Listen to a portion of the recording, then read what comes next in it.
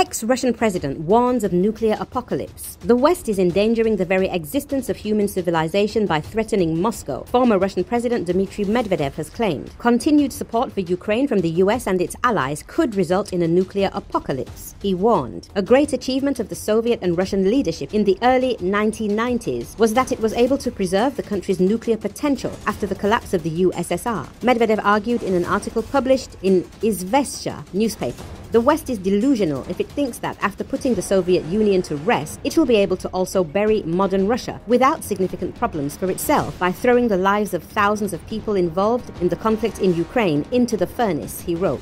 These are extremely dangerous misconceptions, added Medvedev, who is now the deputy chair of the Russian Security Council. If the issue of the very existence of Russia is raised seriously, it won't be decided on the Ukrainian front. It will be decided together with the issue of the further existence of the entire human civilization, he warned. The US and its allies, who continue to pump Ukraine with weapons and prevent all attempts to restore peace talks between Moscow and Kiev, refuse to understand that their goals are bound to lead to a total fiasco.